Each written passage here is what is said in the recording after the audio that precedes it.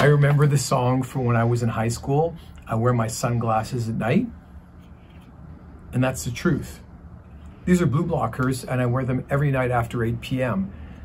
It's kind of a joke to be thinking about wearing sunglasses at night, but with all the blue light from modern technology, from screens, we're really messing with our circadian rhythms, and especially the destruction of our melatonin, that everyone should try and have as much naturally made as possible.